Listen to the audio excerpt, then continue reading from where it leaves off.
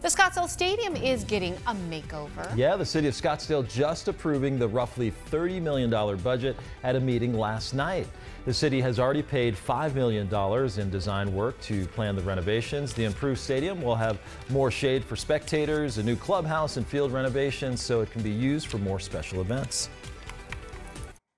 That's our first priority, to make that acceptable for the baseball team. The second thing is we want to be able to enhance the fan experience there, and this is just really to kind of keep the stadium up to current levels that we all expect to enjoy for spring training. Pretty exciting stuff. The $30 million from the city will be added to the $2.7 million already pledged and the $15 million provided by the Giants.